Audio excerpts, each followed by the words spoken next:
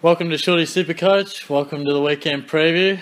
We've got Langers back. You may remember him, the buyer's expert I referred to him as, but he's back now for just the regular segment. How are you, mate? Yeah, it's good, Shorty. Good to be back, just for a normal show this time. Definitely. And there's a little bit going on. Obviously, at this stage of the season, not too many trades to work with, so we've got to be pretty careful. But there are a few guys that we're just discussing off air that are certainly worth talking about, whether people have the money or the amount of trades left to be dancing around those options. Sometimes you might really want to be thinking about what you're doing in 3-4 weeks' time than getting excited and going bang this week. But a few of those guys, like Gawn, Selwood, a couple of those players, what are your thoughts on those? Yeah, there's a few high break-evens and a few low prices of some players, but we probably don't all have the liberty of a lot of trades to afford them. So far this week, I have gone a bit early on Selwood. I do need some more firepower in the middle, and I could go Selwood, and he's a good price. I'm at that point as well where I've got probably a healthy amount of trades. I've got 8 left if I don't use any this week. But yeah, I probably almost need to start thinking about just holding a little bit, or weighing up between holding the trades, or if I want to maybe creep up a little bit more in the rankings and get that firepower in the middle. So, but yeah, there is a few good prospects if you have the trades to burn them. Yeah, it's a fine line because you don't want to be like, I'll get these points now, but then you inevitably lose out on points when you're burnt for trades later in the season. You're copping a 0 or something like that. So we were talking about that balance between points versus price. Do you wait for a guy to drop a little bit and save you 30k, or do you pounce on the points? You might cop a 65 and then you give up a bloke who's scoring 110, but it saved you 30 or 40k. I think now's the time of the season where you really got to look for those points, as you sort of touched on. Probably if money's pretty tight for you and you don't have too many guys on your bench who are making some cash and you pretty much need every dollar you can get, it's always horses for courses, but it is definitely at that stage. And I think most people probably have your 5 to 8 trades left now. There'll be the odd outlier who's burnt a lot of them, got one or two. And there might even be the very rare that have tens and 12s. Because there are some people who really rate that having a big stack of trades late and going hard later. But I think most will be in our boat. I've got 6. I think I'll probably use 1. Elliot Yo's the man I'm looking at bringing in. I want to talk about Hugh Greenwood, though. He's back, and he's a good example for what we just talking about, because he's still got a good break even. He's still going to definitely make his money. He's scoring well, getting some midfield time in that Crows rotation. But what's your thoughts on him? Last week, I traded him for Elliot Yo. If I didn't, I would have copped a donut. And a lot of people were saying, don't trade him. He's still got money to make, which I thought was, it's a valuable opinion to have. It's a good one. My opinion is, though, that at this stage of the season, if you've got the money, for example, Greenwood to Yo, to pull the trigger on it, trades permitting, of course. Because we just need to start getting the points on field for things like that. What's the point of keeping Greenwood? He's scoring well. He might get the odd 80s, 90s.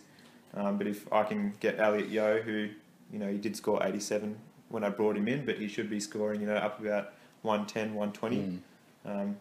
I think that would be a good thing to do, is to move him on to get the points. Yeah, not a bad situation to be in, because he will make you money if you choose to hold, but equally you could get some points. And we often talk about early in the season, it's hard to predict what's going to go on. We talk about trade plans and that, and you can sort of get a gauge of where you'll be at, but it's hard. But at this stage of the season, most people probably got like a final spot in their midfield or final spot in their back line. I think the equation can be pretty easy to work out. So that's what you should probably be doing at this stage of the season. You got 5-6 trades left, 50k in the bank. You should probably be outlining who's in your gun at the moment. Are you looking to get Selwood in that final spot? Things like that. It shouldn't be too hard to predict, and that should give you a fair gauge whether you desperately need money, do you need a downgrade, or do you already have the players on the bench to already making you that money, because you don't want to burn a trade that makes you money, but in the end you probably didn't need that. And then in the end you might be going, gee, I made that extra coin, but I really need a sideways trade at round 21 because the bloke's been, put on ice for the rest of the season. So, yeah, that's always worth noting as well. But a few guys to look at those upgrades. Maybe not now. I know you're looking at Selwood, but it's a good debate again.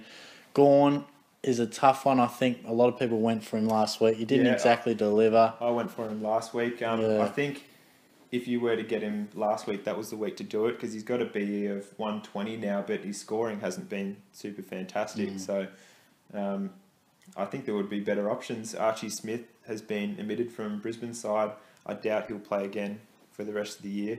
So Steph Martin might even be an option, unbelievably, considering he scored 57. But we know what his form is when Archie Smith is out of the side. So Matthew Cruz has been just scoring crazily good. A lot of the Carlton guys have been scoring good. So I wouldn't say no to getting Cruz or even Steph Martin over Gawn, unless Gawn, shows us he can score the way he's known to this week. In which case his 120 BE will hopefully bring him down a little bit for next week. But no, it's a good point. And a few key forwards in that forward line as well. Tommy Lynch, you were mentioning Josh Kennedy. A few guys might be looking at. He's back in after a long absence. He's got a break-even of 156. So unless he kicks 12 goals, as we said, against Freo, which is possible. Yeah, it is. He should be going down and he'll be about 420k next year. So even Greenwood to Josh Kennedy next week. They've got, I think, 1 or 2 games left at Subi, or a relatively easy run towards the end. So you'd back Kennedy in to kick a few goals and he'll be chasing that Coleman after a few weeks on the sideline. So yes, he will. Still in the race too, isn't he? Yeah, so Joel Selwood, I think you mentioned his break-even's around 160. So again, it's a horses for courses. If you feel like you don't need that coin, then go out and get him. He'll drop in price, but he'll probably get you 120 points. Yeah, so exactly right. That's what we're talking about. He did get 120 in his comeback game. Apparently he was tagged by Berry. I didn't notice Berry all night. He still had 24 touches and 9 tackles, Selwood. So I think that's what saved his score a bit. But if you can get 120 after a concussion and a week off, I think he's quite comfortable to say that he'd be scoring pretty consistently for the rest of the year. Yeah, most definitely. And you mentioned Kennedy back, a few other guys in. Obviously, Gaz, you mentioned he still has to get through the fitness test. Yep, I think Triple M was saying he's got a fitness test, but he should be good to go. And who else do we have? Toby Green, Zach Williams will probably affect a few.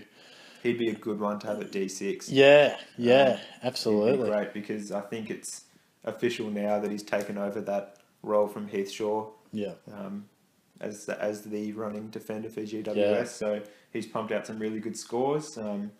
Probably next year would be a really good year to have him as well, as when he gets that consistency as well. Yeah, no, definitely, mate. Well, I reckon we've just about covered off there. I don't think there's anything else we wanted to get through. So thanks for joining me, mate. No worries, good to have you on the show. Thank you. And I'm sure I'll have you back soon enough. Thanks, mate.